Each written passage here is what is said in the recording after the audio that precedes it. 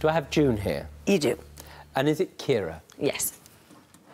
Kira, who's that over there? It's my Nana. Nana, did you want to bring your granddaughter to court? No. Would you be here if this wasn't, as far as you're concerned, a last resort? Exactly, I wouldn't be, no.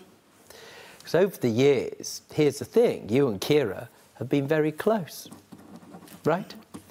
But she's not your only granddaughter, correct? Correct. I need to brace myself for a moment.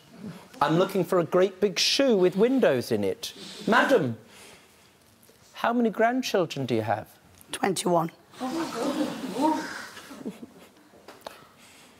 Any great-grandchildren? 7. Well, Merry Christmas. You found some very good lighting, madam. They must come to you, take money left, right and centre and never pay you back. You must be destitute, madam. Oh, yeah. Are Yes. you? Well, Or is there just one, or one greater problem? yes, one great problem.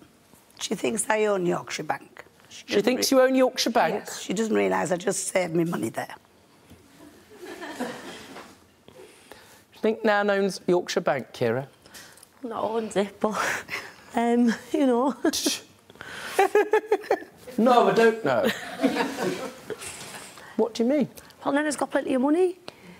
What is it that makes you believe that your grandma is made of money?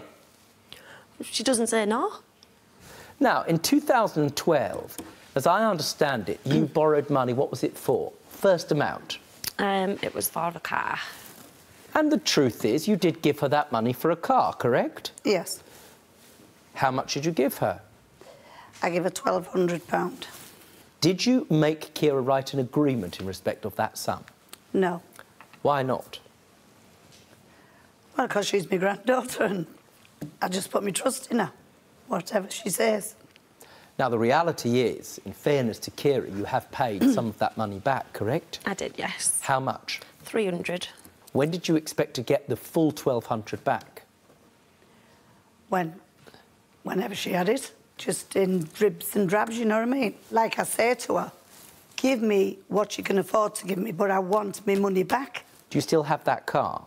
No. What happened to the car? I sold it. What did you get for it, madam? How much? I advertised it for 1995 and I think I got 1,500. Why didn't you give her the £900? Because I needed to buy another car. I don't know. Oh, I do hope that Santa put you on the naughty list that year. You're telling me you spent all of that on a new car? Don't tell me porkies. Did you spend any of that on yourself? Possibly, yeah. Possibly yes, possibly definitely, Judge Rinder. Yes, Judge Rinder, I did, yes. Why didn't you give it back to your nan? Well, I wanted some new stuff. Did you lend her more money? It was for Elisa, my great-granddaughter. She asked me for £500. How old was your daughter Alyssa at the time? 4. Why did Alyssa need £500 for her birthday, madam? Well, she had a swimming party. That was 220. And then the catering was 50. And then her clothes and the electric scooter and everything else I bought. £500? Madam, anything on paper? I'm buying this for my great-granddaughter, Alyssa, but I want the money back by a certain date. Anything in writing at all? No. Why didn't you give her it back? I had intentions to, but then other things got in the way.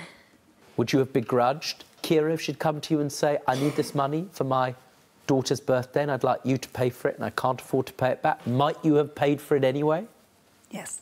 You ended up in some considerable debt with a credit card, correct? Yes, Judge. What was the level of that debt, please? Just over £4,500. So you didn't give her the £4,500? Yes, I did. Well, I says to whatever you're paying for your loan, pay that to me every month. I will get you out of the debt, pay this off so you're not just paying the interest and not the principal sum. I'll get you out of a hole, but you give that money to me. I've got nothing in writing, madam. But it is correct that that happened, I think, in August 2017, right? Correct, Judge. And in fairness to her, she pays the first sum, £150, correct? Yes. And the good news is that you have a book detailing some of these payments. Can I see that book, please? It's very sensible. Except you should have got it in writing. It says you paid £150 in August, a further £150. Then on the 17th of September, it goes down to 100. Then it comes to October of this year and it's 90. And you've only paid 50 leading up to Christmas. Yes, Judge. It was supposed to be a monthly agreement. And you overpaid in the August, correct? Why did you do that? Because I had some unexpected money come in, so I wanted to get the balance down. So I thought I'll pay my first payment quicker. We're now in a situation where she's not in breach of your agreement. Correct? How is she in breach? This agreement, as far as you're concerned, will go on and on until such time as she doesn't pay you. Is this some sort of wake-up call? I think I need a wake-up call from Kira, actually. For more Judge Rinder cases, click here. And if you've got a legal issue yourself, get in touch with us by clicking over here.